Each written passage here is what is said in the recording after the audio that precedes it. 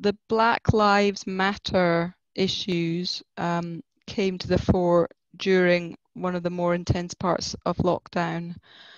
And I found that really impactful for me. I don't know if that was because I'm a person of color, or whether I, I suppose it just landed at a certain time.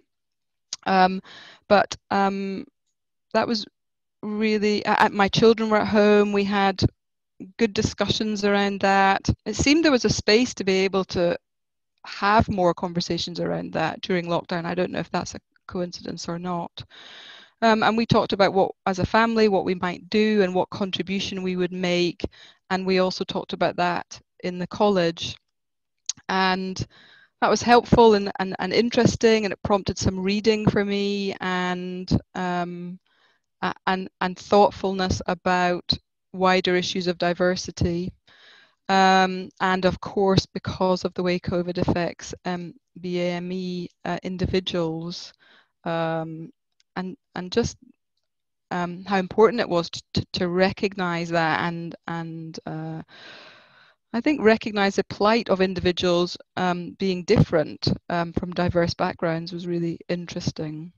And then more widely, I would say, as is often the case, but you recognize that people who are seeking help or getting help or whom we're connected with are not always the patients with the greatest need. And I think the inequalities related to access have really been exaggerated during this time. I'm not quite sure what we're going to do about it, but every meeting I go to, I try to talk about that. So there are the people who were harder to reach before in the hardest to reach communities, whether that be because of whatever social barrier or other barrier there might be, those all seem to be much worse during COVID. And I think that continues to be a problem and will continue to be a problem.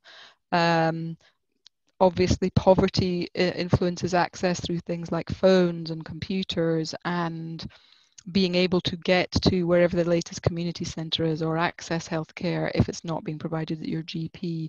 And all of those things just multiply up.